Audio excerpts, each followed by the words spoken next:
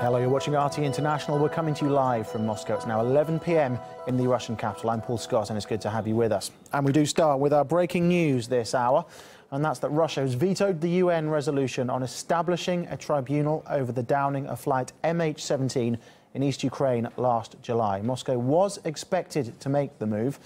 Well, in the run-up to the vote, Russia made its position clear, saying this is a criminal case and therefore is out of the UN's jurisdiction. Moscow has also been insisting that other cases where a passenger plane was shot down were not solved by a tribunal, but rather by a criminal investigation. Well, let's cross now live to our New York correspondent, Marina Portnaya, who is following this story and joins us live. Marina, good to see you there. So no real surprises then at the UN Security Council, but just elaborate, tell us more about Russia's position. Well, of course, Russia delivered on its promise and used its veto power. But we should mention that of the 11 of the 15 members of the Security Council voted in favor of the resolution. Angola, China, and Venezuela abstained. Now, the resolution drafted by Australia, Belgium, Malaysia, Netherlands, and Ukraine calls for judges and prosecutors to be appointed by UN Secretary General Ban Ki-moon and stresses urgency. Russia insists that the creation of another international investigation into the downing of MH17 would be counterproductive because there is already a joint investigation team led by the Netherlands probing the cause and culprits behind the downing of the plane. Now, while the Security Council has established tribunals to investigate mass war crimes, it's never established tribunals for civilian aircrafts which have been shot down in the past, including the downing of an Iranian flight in 1988, which was allegedly done by a U.S. missile, or the 2001 downing of a Russian plane by Ukrainian military. Now, Moscow categorized the creation of a special tribunal for MH17 as a political move. Неоднократно заявляли, что не поддерживаем идею создания трибунала по главе 7 устава.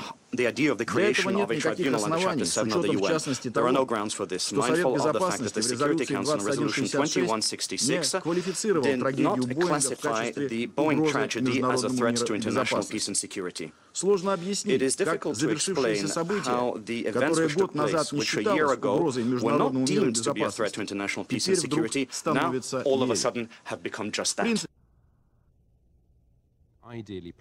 It's important to note that Russia did propose an alternative draft which called for greater transparency in the establishment of a special representative to investigate the crash. That proposal was rejected by the Security Council, and the U.S. and its Western allies called Russia's veto a desperate attempt to delay accountability. Australia described the no vote as an affront to the families and 298 passengers and crew who died. But Ambassador Churkin underscored to the Council that Russia fully supports an independent, impartial investigation into the MH17 tragedy, noting that immediately following the downing of the plane, Russia supported rapid access to the crash site, publicly released its satellite images to support the investigation, and also led the way to call for an immediate ceasefire in Ukraine. Ambassador Churkin stressed that Russia does very much want to participate equally into the investigation of the MH crash and hold those responsible accountable. But when you listen to Ambassador Churkin's tone, it seems that Russia doesn't feel very confident that this new investigation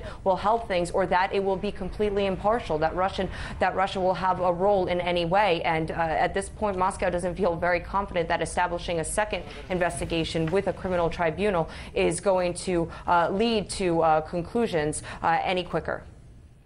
Marina, thank you very much for the update. New York correspondent Marina Portnaya reporting there.